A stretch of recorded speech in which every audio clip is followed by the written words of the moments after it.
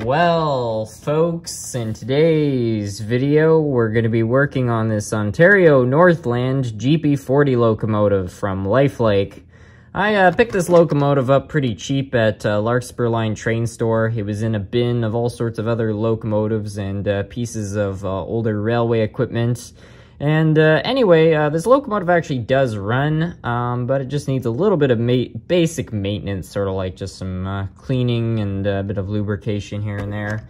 And that will allow me to address a much broader subject, which is how to do basic maintenance on the locomotives that have Pancake-style motors.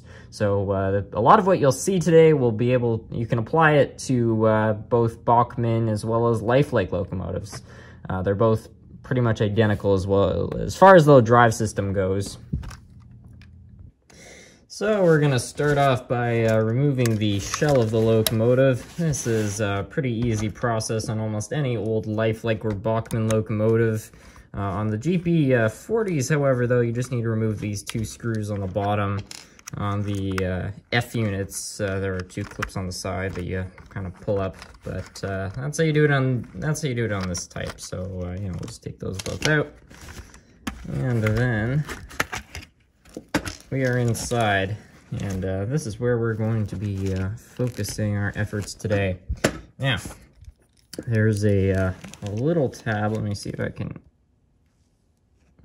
hold on. There's a little tab. It is right here, and you just want to push that in. And there's one on the opposite side as well. And once you do that, your motor will pop out like so. So that's how you gain access to it initially. And once you have it at this state, you can really start making quite a few changes. And the first one that I usually do is just unscrew these. And when you unscrew these plates, you have to be really careful, because right behind this plate is a spring and a brush, and if you're not careful, the spring will pop out, and you'll be on the floor for hours looking for it. So you want to be quite mindful of that. So there's one, and we'll take out the other one. We can work on all the other components.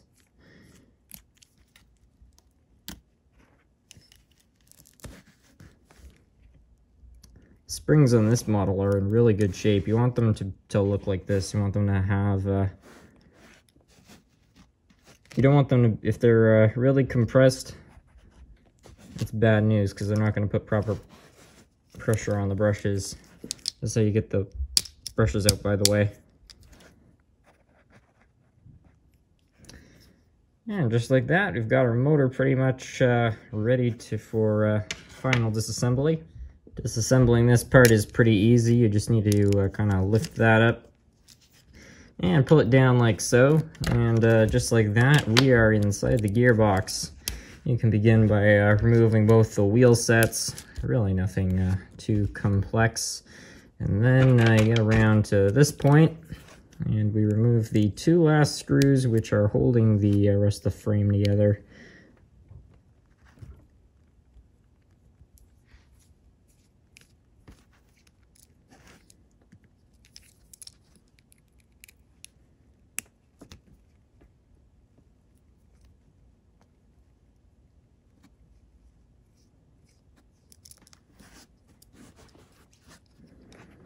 Okay, so we've got those two parts separated, so now we can try to lift off this, and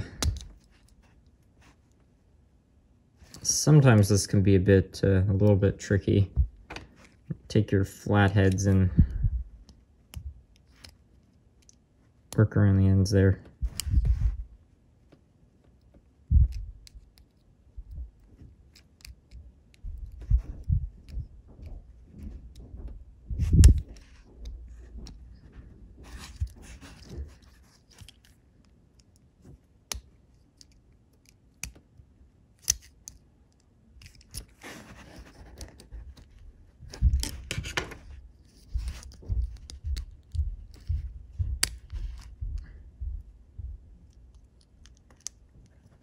And well, just like that, we're inside.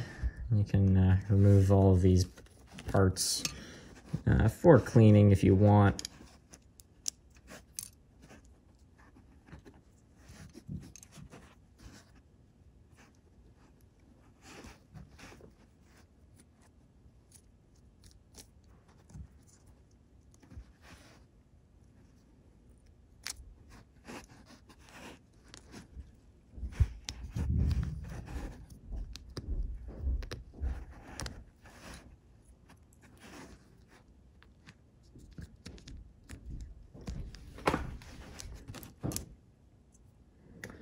So right here is our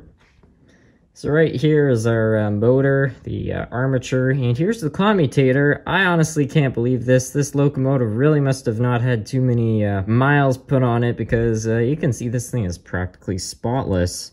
Very unusual for a locomotive like this. I can use a little bit of cleaning. You can see there's a few little spots right here, but I don't know. Those might even just be a bit of oxidation. So we're going to take something and we're just going to clean out the spaces.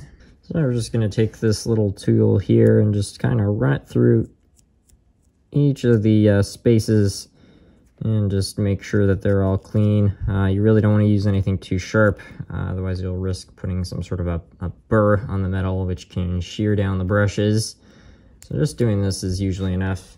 And a lot of times, it's very rare if you open them up and they're all shiny like this. A lot of times what you're going to find is that these are quite dirty. Just take some Q-tips and rubbing alcohol and just clean them until they're relatively shiny. That's really all they need. Anyway, now that we've got this thing disassembled, I'm going to clean all the gears, and then we can begin reassembling the loco. So now we're going to clean the gears, and you can use anything from warm soapy water to rubbing alcohol. It really doesn't matter too much. You just want to throw the little devils right in there, and if there's like really thick grease or dirt on your gears, you want to let them soak for a while. In this case, there's just a thin layer of oil, so really we can just go right ahead to clean them. And you can use like an old paintbrush or a toothbrush. It really doesn't matter, just something that, let's clean them off really well. So we'll just kind of just go along here, just give them a nice cleaning there. If you remove the magnets, which is not too hard to do, keep them together like that. You can also scrub these two parts because there's not too many metal components, so just a little bit of scrubbing is not going to harm them, and you can get all the old lubricants and whatnot out of it. Look at that.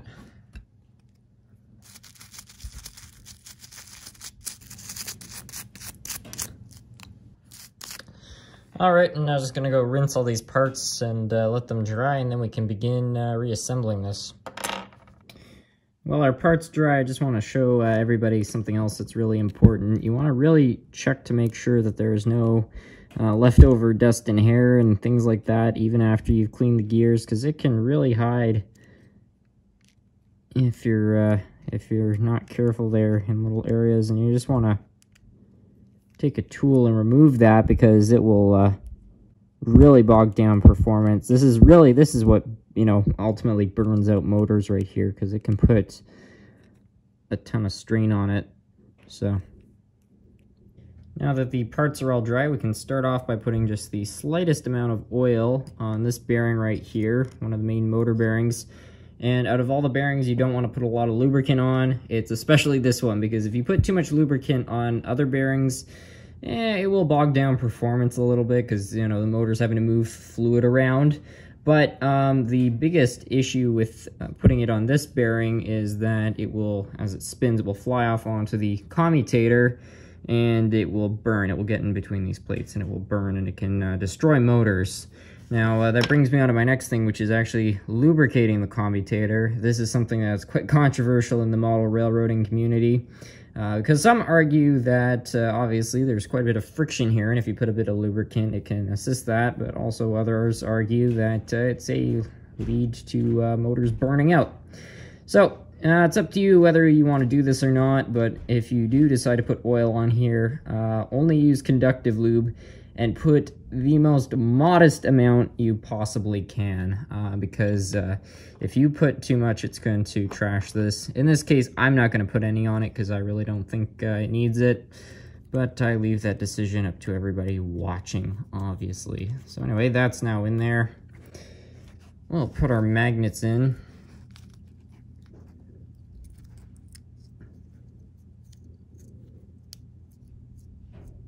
You can see the magnets are doing their job because this isn't spinning freely.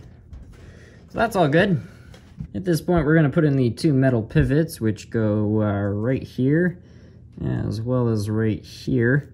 And this is where Lifelike made a really wise decision. You see, Bachmann decided to pressure fit their gears around these exact same pivots, and as a result, a lot of the nylon gears in these old Pancake motors on Bachmann engines have cracked. But since Lifelike just decided to have the gears freewheeling around these pivots, they've lasted a lot longer. So that's why old Bachmann engines, some of them have a weird clicking noise. It's those gears which have over time cracked.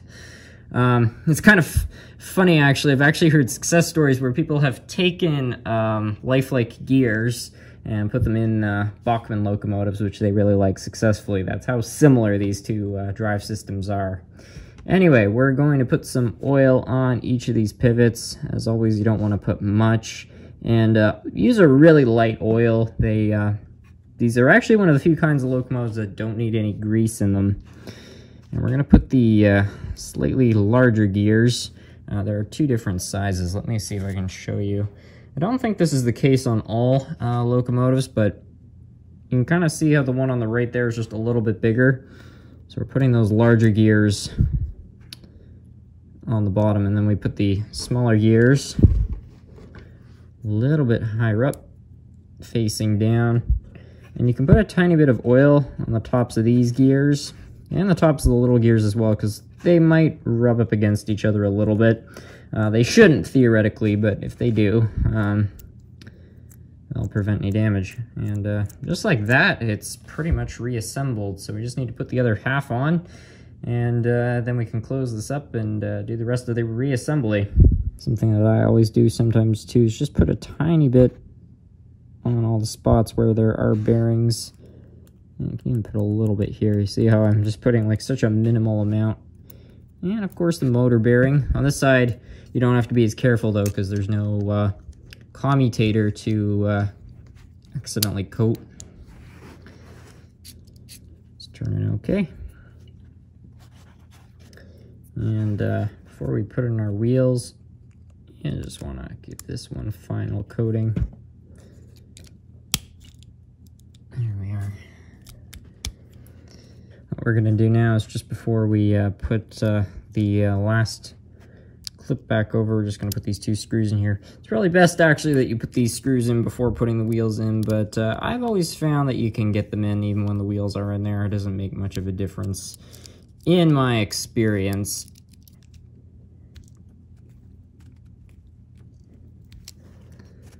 Oh, there we are. And then we just take our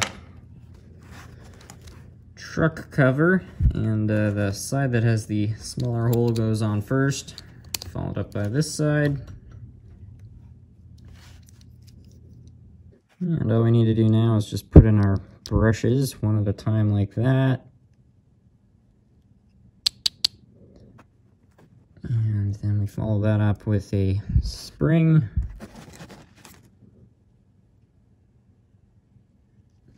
And then you take one of the plates and, yeah, I mean, obviously you could try to put both springs in at the same time, but it's much easier just to do them one at a time, and you put one of the plates over, put a screw in, and then you're good to go.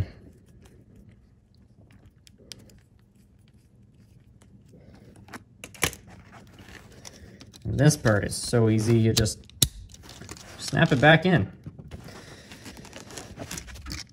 And pretty much at this point, you put this side back on. Obviously there's a light on this side, so you put that side on first. Make sure your wires too are in a good spot before you go putting the shell back on, otherwise they can interfere. Just put in our two screws, and our locomotive will be pretty much ready to go. I'm curious to see how this one runs, considering the gearbox and everything was in a really good shape.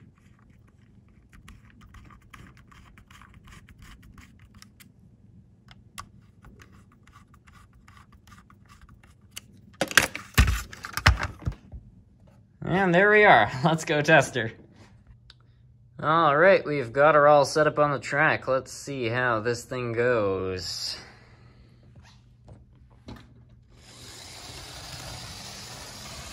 Yeah, that's pretty good. Wow, that really improved it.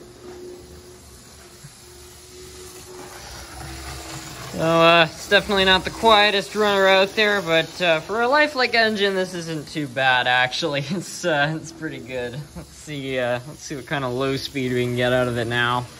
This is, unfortunately, where lifelike and Bachmann engines really don't do so well, because they've got 3-pole motors. Yeah, I don't think we're going to be able to go much slower. Yep, that's about, yeah, it seems to kick out at about 3.5 volts. Oh, now I can run on 3.5 volts. See, that's 3 volts right on the nose there. Yeah, not the greatest low speed, but it is a runner nonetheless. Anyway, I want to thank you all so much for watching.